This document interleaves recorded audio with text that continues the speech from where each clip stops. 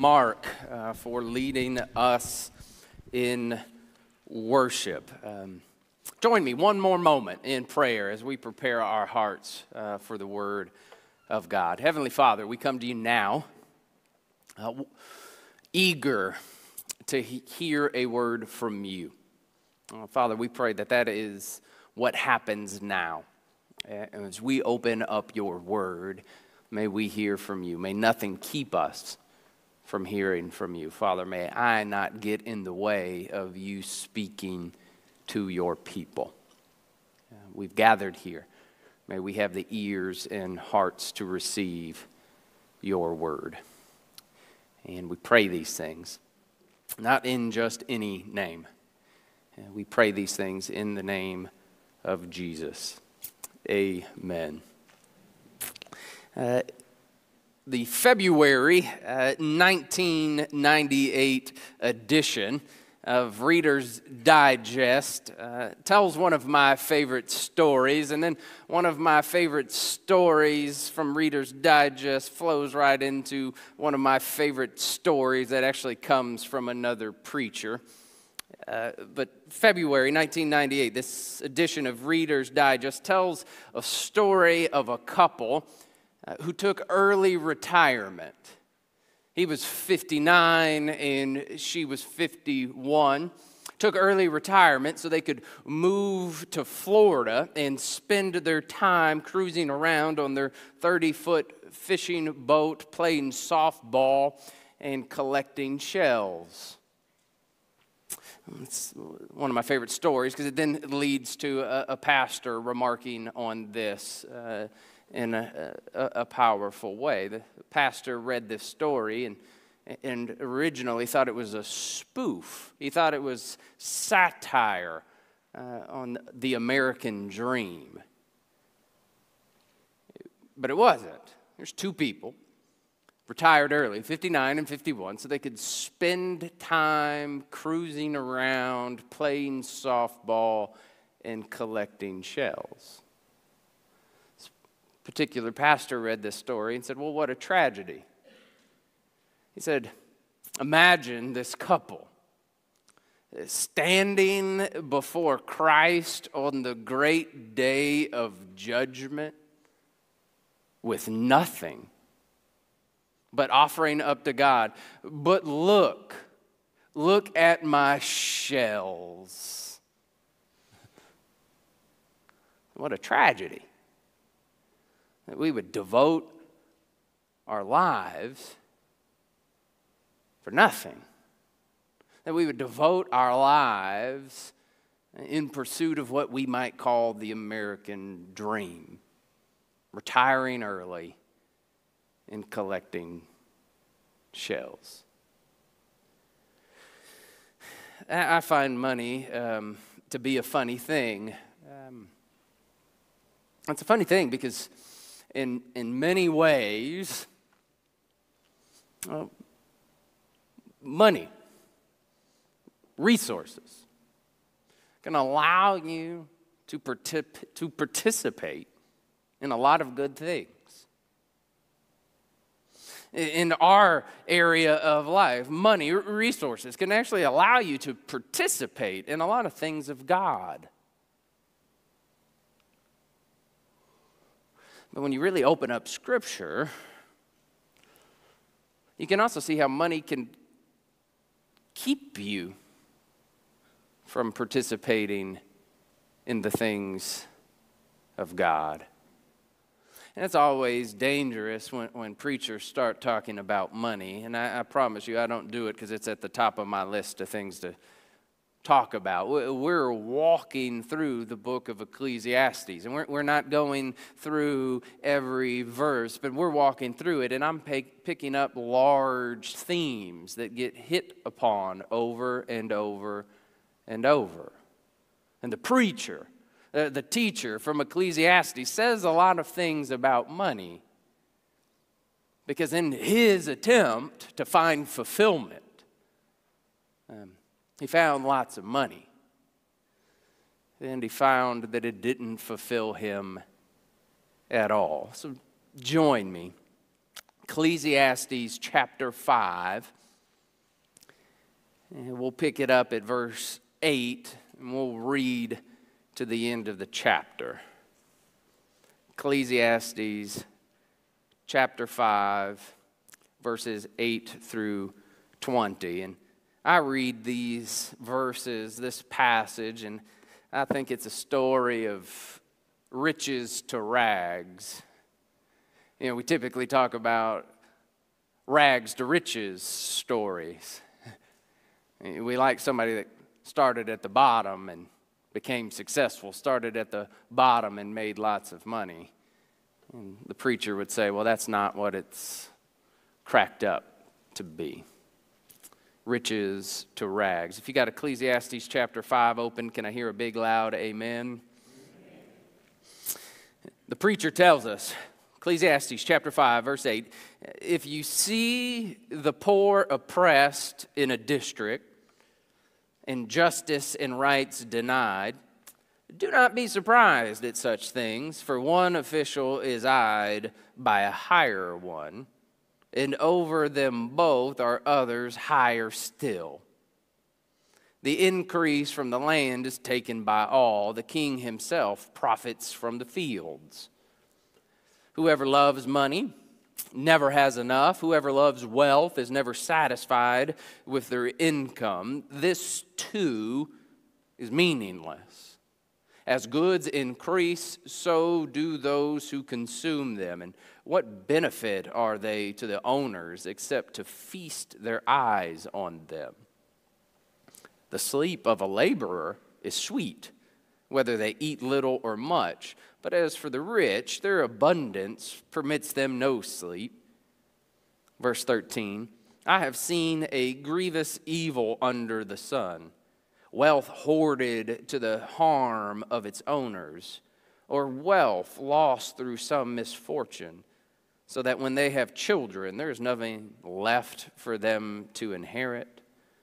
Everyone comes naked from their mother's womb, and as everyone comes, so they depart. They take nothing from their toil that they can carry in their hands. Verse 16, this too is a grievous evil. As everyone comes, so they depart, and what do they gain, since they toil for the wind? All their days they eat in darkness with great frustration, affliction, and anger. Verses 18 through 20, the preacher tries to wrap this up, conclude it a bit. He says, this is what I have observed to be good. That is appropriate for a person, that it is appropriate for a person to eat, to drink, to find satisfaction in their toilsome labor under the sun during the few days of life God has given them. For this is their lot. Moreover, when God gives someone wealth and possessions and the ability to enjoy them, to accept their lot, and to be happy in their toil, this is a gift of God. They seldom reflect on the days of their life because God keeps them occupied with gladness of heart. Again, I realize there's a lot there, and the preacher has this tendency to grab a hold of an idea and describe it in every way imaginable, to come at it from these various angles, and to use a lot of flowery and poetic images. But even in this passage where we are charting new ground, he's scratched the surface of a new topic for us. But he has also relived some places that we have already been. We began our study with the idea of everything being meaningless. We see it again here. He throws here wealth, riches. It's meaningless. I do want to remind you that we have meaningless in our English translations. You might have futile or vanity. This word we commonly translate meaningless. It's the Hebrew word hevel, used 38 times across the 12 chapters of Ecclesiastes. Meaningless, futile, vanity, all appropriate translations. But the word does have a bit of depth, a little bit more depth than that. On one hand, it can mean that indeed life is quick. It's here and then it's gone. It goes by in a flash. It's a vapor. It has that meaning, and then it also has this other meaning of life is full of paradoxes. Meaning there's lots of good in the world, but also lots of tragedy. And a lot of times we think something good should happen, and then something bad should happen, and then something bad happens. Or sometimes we think something bad should happen, and then good things happen. Or we think bad things should happen for that person, and then good things happen to them. And then we look at someone else, and we think bad things should happen to that person, and then good things happen to them. We just don't know what's going to happen. Everything it's meaningless. It's futile. It's vanity. It's this Hebrew word hevel. We even see that bit. Of course, he uses the word here. But we see that paradox understanding in the passage that we just read moments ago. In 18 through 20, our melancholy preacher actually ends on a high note. This is a bit new for us of the passages that we've looked at on Wednesday night. He's been pretty glum so far. But at the end, chapter 5, he's actually got a bit of a high note. He goes, hey, this is what we should actually do. We should actually find satisfaction in these gifts of God. Like if you have some things, you should be happy for them because God's given them to you. If you only read that verse, you would go, oh, that's nice. We can work on that. But if you were to keep reading, for instance, we stopped at the end of 5, but if you kept reading into 6, he says, I have seen another evil under the sun, and it weighs heavily on mankind. God gives some people wealth, possessions, and honor, so they lack nothing their hearts desire. But God does not grant them the ability to enjoy them, and strangers enjoy them instead. This is meaningless, a grievous evil. Paradox, right? You think he's happy at the end of 5, and then right at the beginning of 6. All we should do is find satisfaction in our stuff. But then some people, God just doesn't find satisfaction. They're just never going to be happy. It's hevel. Life is futile. It's here, it's gone, and then it's filled with things that we don't understand. So we're building on this theme, hevel. Preacher's already shown us everything's meaningless. The preacher has also shown us in previous weeks that a lot of things that we occupy our time with in life is chasing after the wind. It's chasing after the wind because it fills our days up. We grow exhausted, but we have nothing to show for it. We're tired, but not fulfilled. And here again, riches, it's meaningless, and riches, wealth, is chasing after the wind as well. We work and we work and we work and we work, and we're just never satisfied. Tired, we go to bed tired with nothing to show for it.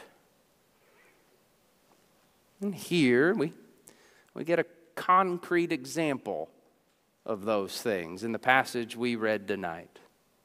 Those themes have been introduced. We've discussed them at length already, but now he gives us a case study of it. There's a man who's devoted time, effort to accumulating riches.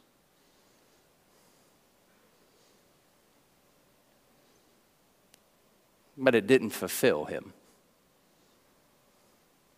Didn't fill the hole. If you've been here in previous weeks, perhaps you remember the Blaise Pascal quote that we dumb down and paraphrase into that we all have this vacuum in our heart that can only be filled by God. That fits in here too. The preacher's trying to say, I got that hole and I've tried to fill it with riches, but it didn't work. If you've been here in previous weeks, I've brought into this quote from Tom Brady in the 60 Minutes interview. This is after he's made the millions of dollars and he's won multiple Super Bowls and he's won multiple MVPs and he's married the supermodel, and he looks at the interviewer and he says, there's got to be something more than this. There's got to be something more than this. And he's asked the question, well, what could that be? I wish I knew.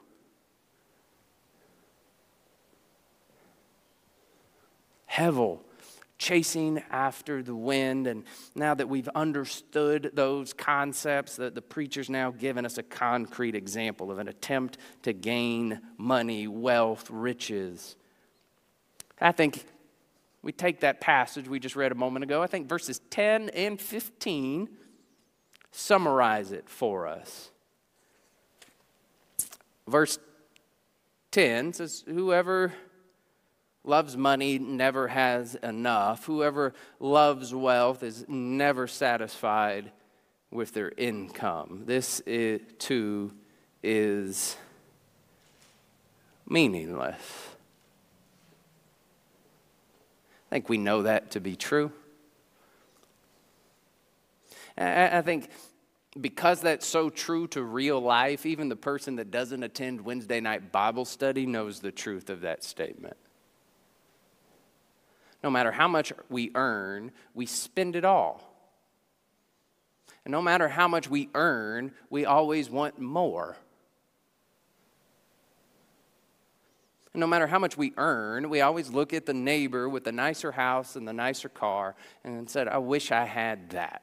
And then once you get it, you just look to the opposite neighbor or the person across the street. Or you move into a nicer neighborhood. Now your nicer neighborhood, the person next to you has a nicer house and a nicer car. No matter how much you earn, no matter how many pay raises, you spend it all and you always want more.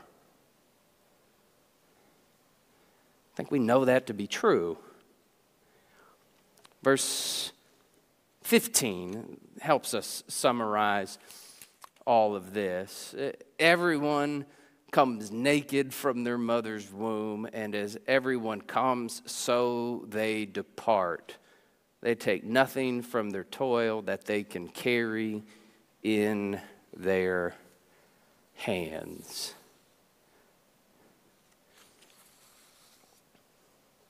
You could take both of those passages of Scripture. We put it into today's language, today's vernacular. You can't take it with you.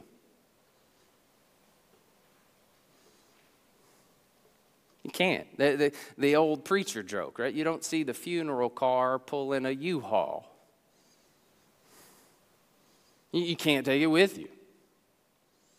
You can earn a lot of stuff. You can make a lot of money here on earth, and it's never going to satisfy you. And then the day you die, you leave it here. And as we've seen in a previous place in Ecclesiastes, he gets really upset when he thinks about the fact that he worked so hard for this stuff. And then when he dies, he has to give it to his kids. And that's not fair. Hevel, right? They don't deserve all this stuff. I think in modern day language, we'd say you can't take it with you. I also think the preacher's also taking a jab at our modern day notion of the one who dies with the most toys wins. No, it doesn't work like that either. He says this accumulation of stuff, wealth, riches, it's hevel. But as I said moments ago, money's a funny thing. Because with money, you can participate in a lot of things of God, but at the same time, money can keep you from a lot of things of God. People often misquote 1 Timothy 6:10. It often gets misquoted as money is the root of all evil. It's actually a misquote. 1 Timothy 6:10 says the love of money is the root of all evil. Not money in and of itself. It's how we see, how we use how we pursue money. That full quote, 1 Timothy 6:10, says, "Money is the root of all kinds of evil. Some people, eager for money, have wandered from faith and pierced themselves with many griefs." I find that powerful. The preacher in Ecclesiastes 5 speaks about grievous evils. 1 Timothy 6:10 says this love of money is the root of all kinds of evil. And with this pursuit and eagerness to have money, people have pierced themselves with all sorts of grief. Money in and of itself is not evil. The pursuit of money, this love of money, perhaps that's the road that needs to be explored a bit more, because money funds cancer research. Money funds research for fun things like iPhones and sending rockets up into space. Money sends Baptist missionaries around the world. Money, of course, empowered by the Holy Spirit, but money funds the ministry of this church. So hopefully that's got some gears turning. We're going to go to this portion of our Wednesday night Bible study a little earlier than we have in previous weeks, because Jesus loves to talk about money, and he at least loves to bring money to the forefront. So we're going to bring Jesus into this conversation a little earlier, because we're going to look at two Jesus stories tonight. If you have been here in previous weeks, we're studying Ecclesiastes. It's an honest look at life. Right? Some people love the book of Ecclesiastes. Some people could leave it at home. Whether you feel like you love it or you hate it, you have to admit it's an honest look at life. The preacher has experienced things, and in the 12 chapters, he's giving us hard lessons learned, and he doesn't care how we feel about it. He says, here's what I've experienced, here's what I've learned. And in our walk through these 12 chapters, we're reading Ecclesiastes. We're trying to grab a hold of it, get a handle on it, and then we want to bring Jesus into the study. As I've been saying, we want Jesus standing over my shoulder as we read the book. So, preacher tells us money is hevel. Money can be a chasing after the wind. I've brought up this concept that money's a funny thing. It can allow us to participate in the things of God, but at the same time, it also can prevent us from the things of God. Let's turn to a couple of Jesus stories that allow Jesus to enter this conversation with us. If you would turn to Mark chapter 10.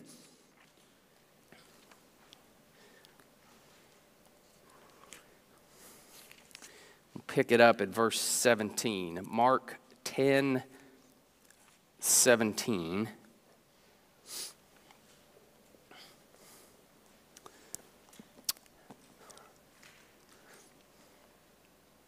If you're still with me, can I hear an amen? We're going to walk through this for a moment.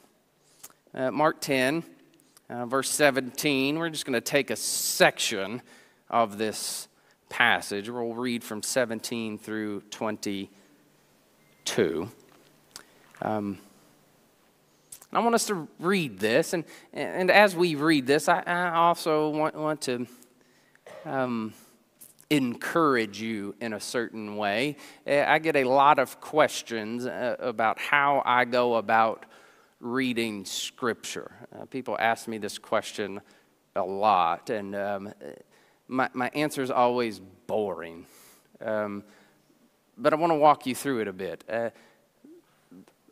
The Gospels in particular. My answer's boring, but the Scriptures aren't boring. I think we just read them in boring ways. We read the passage of Scripture the same way we might read a tweet or a Facebook post, or the same way we might read a text message from our spouse or our grandkids. We read them flatly, like they're all trying to communicate the same things.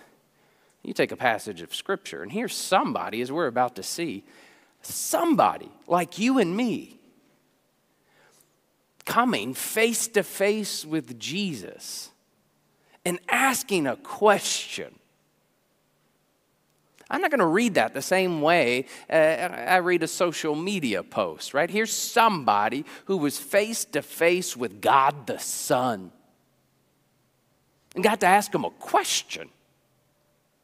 Ooh, what does he ask? And what does Jesus say back to him? Perhaps I've had that same question. Perhaps I've wondered that same thing. Perhaps he's about to ask that one thing I always say, as soon as I get to heaven, I'm going to ask God this. Well, what if he's about to ask that question? And I could know the answer right now. I digress.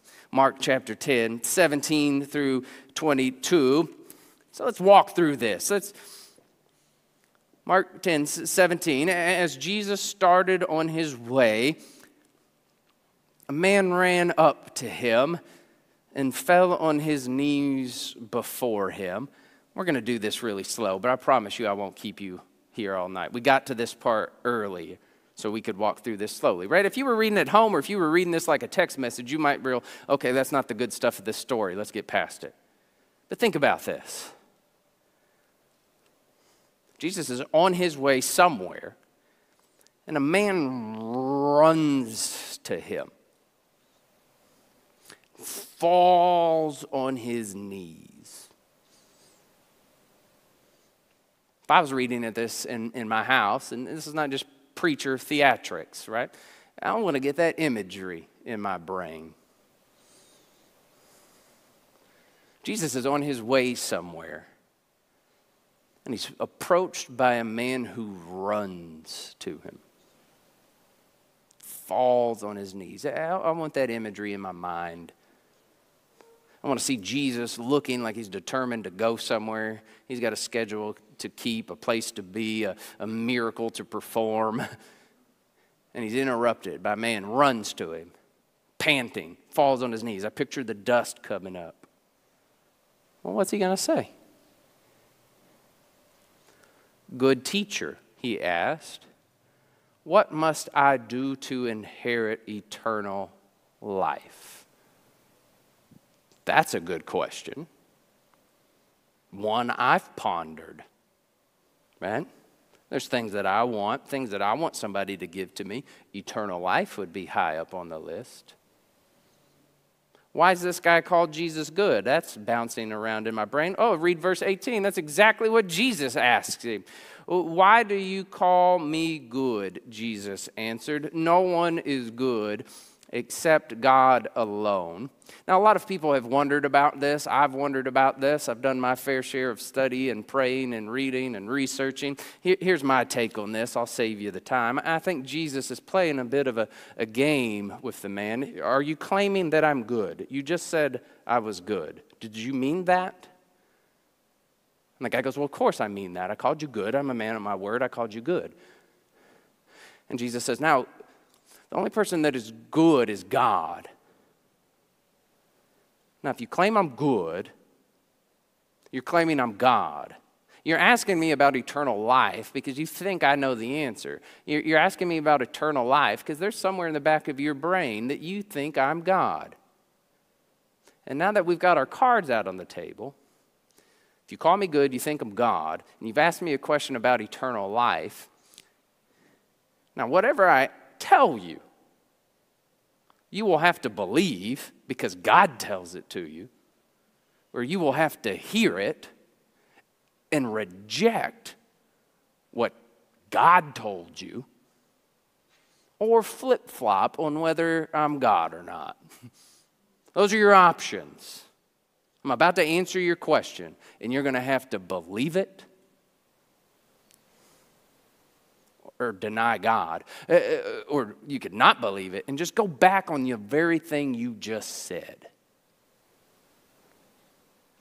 Why do you call me good? Jesus answered, no one is good except God alone. He says, you know the commandments. You shall not murder. You shall not commit adultery. You shall not steal. You shall not give false testimony. You shall not defraud. Honor your father and your mother. Jesus pulling some of the commandments out.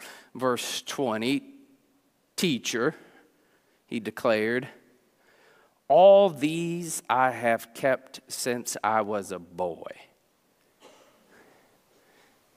Again, if we were reading this like a social media post or a text message, we realize that there's still some more story to go, and we don't take much stock in what was just said. But just think about this for a moment. This guy has just made the claim that Jesus is God.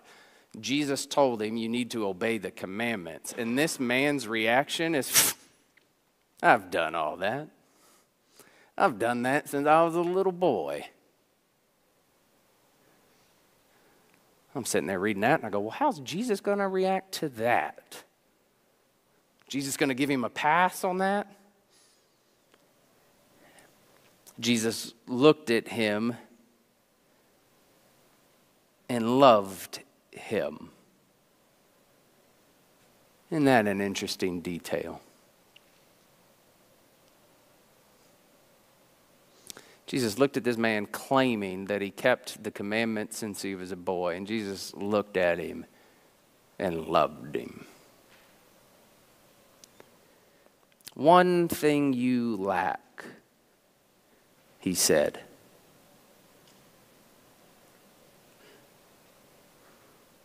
Is Jesus going to let him get a pass on keeping all the commandments? Jesus is going to let that one slide. Okay. Jesus looked at him and loved him. I appreciate what you're saying here. I don't quite think you mean all that you think you mean. Jesus says, one thing you lack. Go, sell everything you have and give to the poor, and you will have treasure in heaven. Then, come follow me.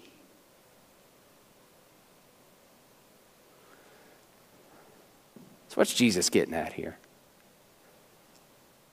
So you're not following me now. You've just run up to me, collapsed at my feet, and asked me a question about inheriting eternal life. I'm going to ask you to do one thing. Bless people with your stuff, and then come follow me. Verse 22. At this, the man's face fell. And he went away sad because he had great wealth.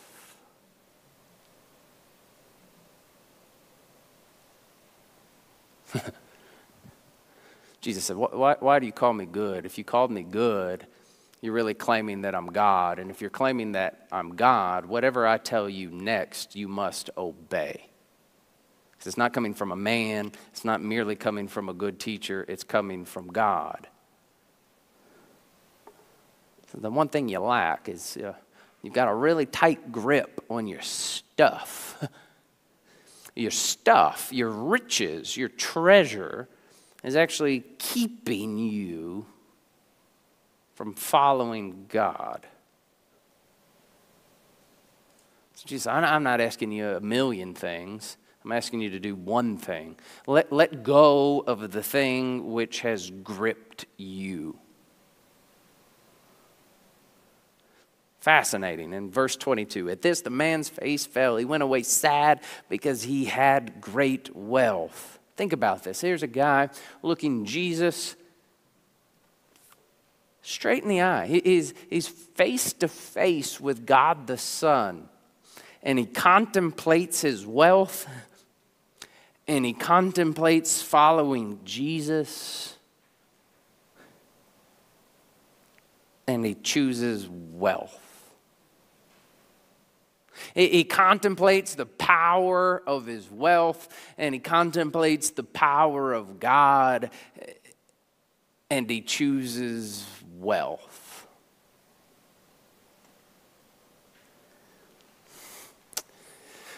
Really easy when we read stories like this. This is another way I like to read the scriptures. It's really easy from this side of the page to look down on this poor chap.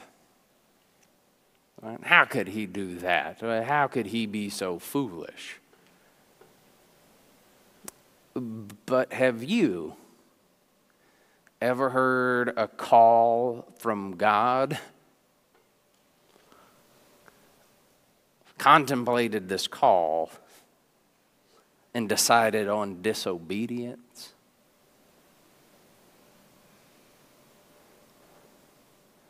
Imagine if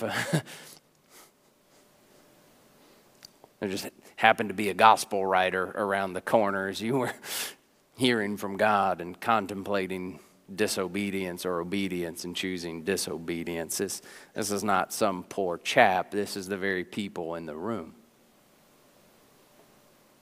In this instance, this ruler found the power of wealth more appealing than the power of God. Wealth kept him from participating in the things of God.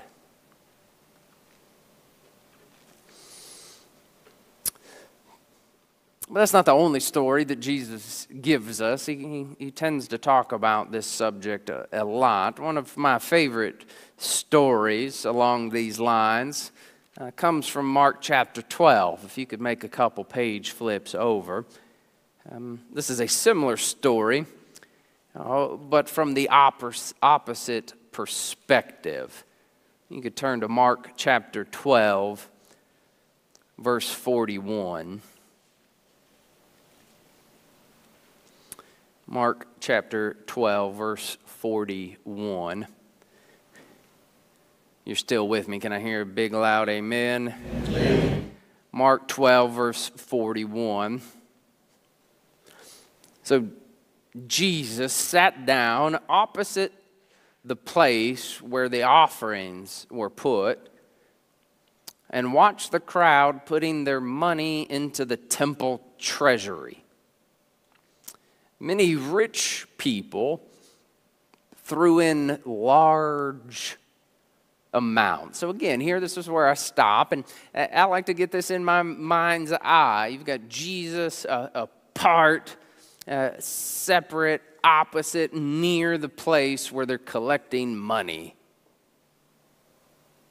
And you got rich folks coming in, and they're taking what would have been coins, and lots of them, and placing them into some sort of jar or pot.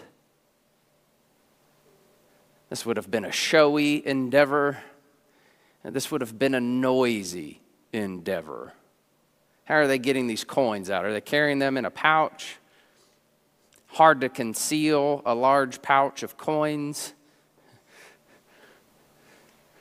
Are they dumping the whole pouch into the jar? Or are they sticking their hand in there and pulling out coins and placing them in there?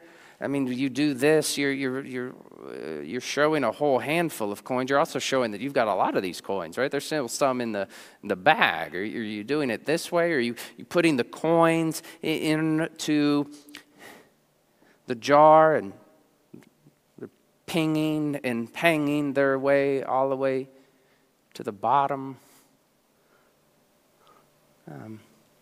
This wasn't completely widespread, but it was fairly popular in Baptist life. They used to promote these Sundays called noisy Sundays, where they would try to get kids to participate in the offering. So they would get kids to bring in their coins to church. And you would have this same effect, right? The offering plates going by, and then here's this kid throwing in every coin they found in every sofa around the house. Gets kids participating in worship, but it's called Noisy Sunday because this wasn't a quiet or peaceful experience. So a lot of coins rattling. Here's that scenario here in Mark chapter 12. Jesus is standing across, and he's watching these people walk in a dramatic show of placing lots of coins into the temple treasury. Then verse 42. But a poor widow, Jesus means that literally. A poor widow came and put in 2 very small copper coins worth only a few cents. Okay, Mark loves to do this. The stories that Mark includes in his gospel, he loves these contrast stories. So if you've got in your mind's eye Jesus across from the temple treasury, people are walking in, they're even dumping whole bags of coins, or they're reaching in bags and the coins are pinging and panging, and it's big and loud and noisy. And here comes a poor widow. It would have been visibly noticeable that she was from a different social class, economic class, would have been seen in her dress, would have been known by her reputation. She comes in and she puts 2 small coins. Not loud, not flashy. 2 small coins. What's Jesus going to do with this? Verse 33, calling his disciples to him, Jesus said, "Truly I tell you, this poor widow has put more money into the treasury than all the others." You would have to ask, well, how's that? Theirs was big, loud, noisy, flashy. Hers were just 2 small coins. Verse 44, they all gave out of their wealth, but she, out of her poverty, put in everything, all she had to live on.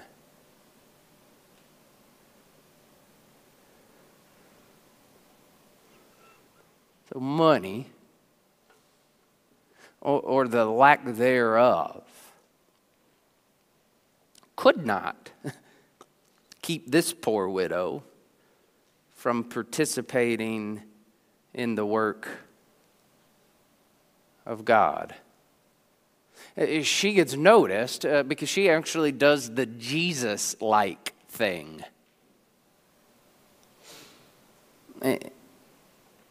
She actually did something that required sacrifice.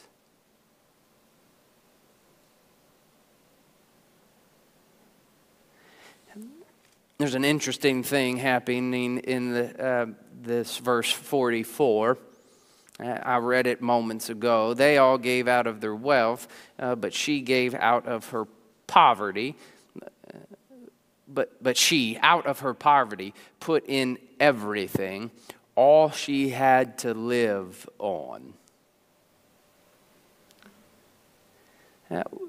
We add those last few words in our English translations in an attempt to make sense of what just happened in light of the context. She gave everything that she had to live on.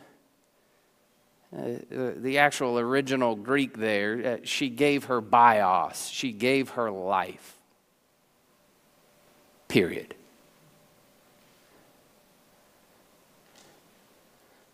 She gave her life. We try to make it fit the context. She gave all she had to live on. We try to make it solely about money. But I like the plainer reading of the text. She gave her life.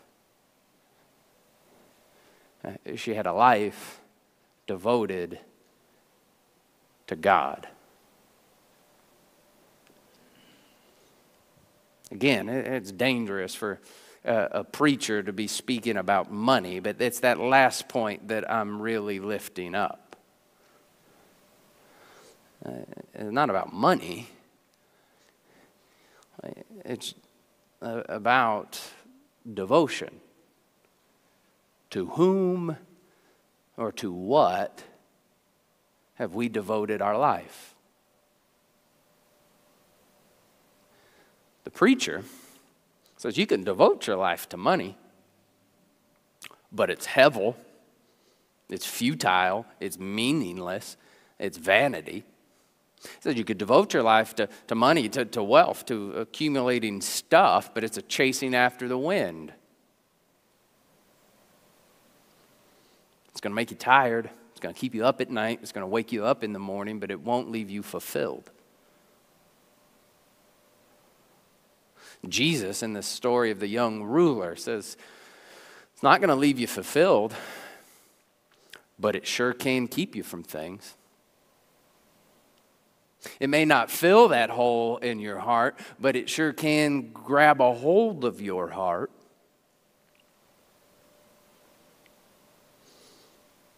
And then Jesus, in this little lesson after the poor widow, says you could have nothing and still be devoted to God. Here's three perspectives. Here's three voices. Here are three stories dishing out hard-learned lessons on the pursuit of wealth.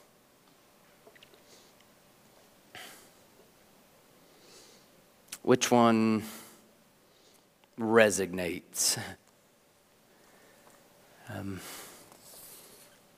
Does money keep you from participating in the things of God, or does money allow you to participate in the things of God? Maybe a more direct question. Have you ever said no to God because you thought the sacrifice was too great? I think that's a better question because it takes it out of the realm of money, which makes us all uncomfortable. Sacrifice, it shouldn't make us any more comfortable. But for some reason, it's more socially acceptable to talk about. Have you ever said no to God because you thought the sacrifice was too great? Or on the other hand, have you ever said no to God because you didn't think you had enough to give?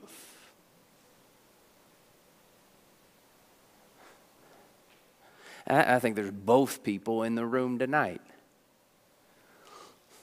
I think there may be some of us who are both people at the same time. Ultimately, it comes down to a matter of devotion. Jesus asked the young ruler, "Come, follow me." Because that's what I'm after. I'm wanting you to put the old life behind, and I'm asking you to come follow me. We tend to hear these passages of Scripture, and we picture Jesus saying them to a whole group. I love these gospel stories because Jesus is not standing up many times as a preacher to a large crowd. He's talking to this individual man that ran up to him and dropped at his feet. Jesus is looking at one particular individual, and he's saying, put that old life behind. Let all that other stuff go and come follow me. This one individual said, I'd rather not. I'd rather walk away sad and keep a hold of what has truly gripped my life. I'm acknowledging to you that my life is not going to be devoted to you. My life is going to continue to be devoted to my stuff. And then on the other hand, you have this poor widow who had nothing, but she's devoted. She's all in. She has given her life. Have you said no to God because you thought the sacrifice was too great? Or have you ever said no to God because you thought you didn't have much to give?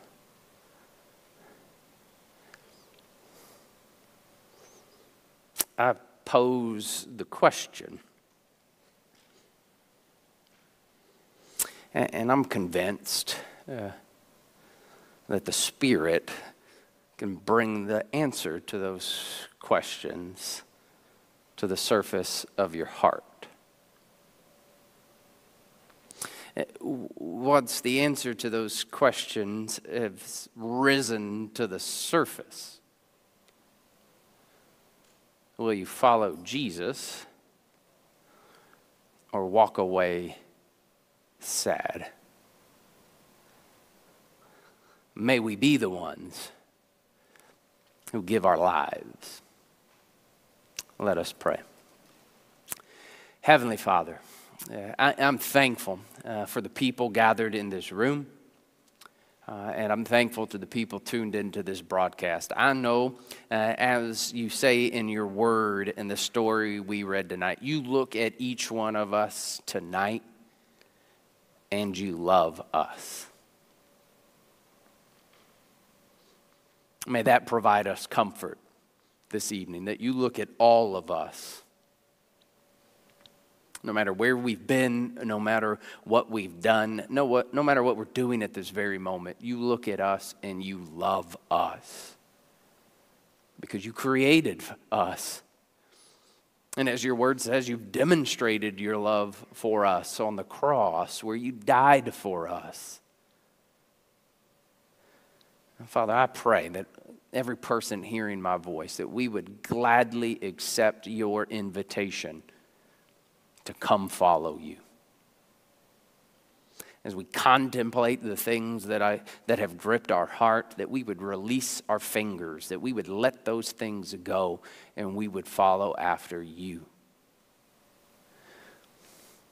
If we did that yesterday, may we do it again tomorrow. And may we do it the day after that, and the day after, and the day after. May we seek after you. May we follow after you, because you are the one who does provide eternal life.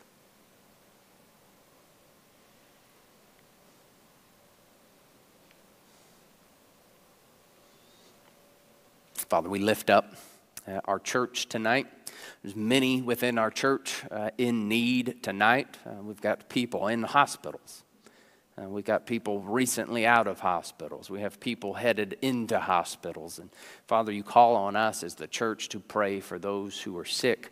We intercede on their behalf, and we ask in your grace, in your mercy, in your power, that you would heal, because we know that you can. So we fall at your feet, and we intercede, and we ask that you can, that you would, because we know that you can. And Father, we lift up those reeling and suffering affected from the recent storms in Louisiana and beyond, all the way up to New York and New Jersey. Father, we pray that people of faith would stand up and act as people of faith. Groups like the Texas Baptist Men would be able to go in and do the work that you've called and gifted them to do. Father, we pray for things to be restored and homes to be repaired. And we also pray that the gospel would be preached.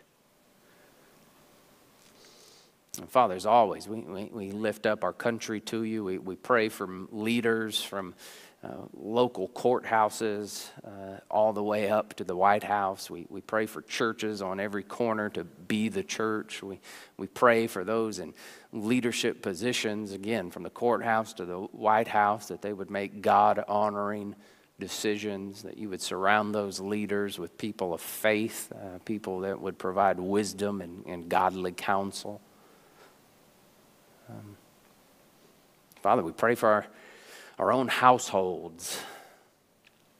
May we seek you before everything. May it start with us, the people in this room, people tuned into this broadcast. May we seek you first. May we follow after you. And may we be change agents. May we influence our own household and our own block in the neighborhood, our own pew in the church house.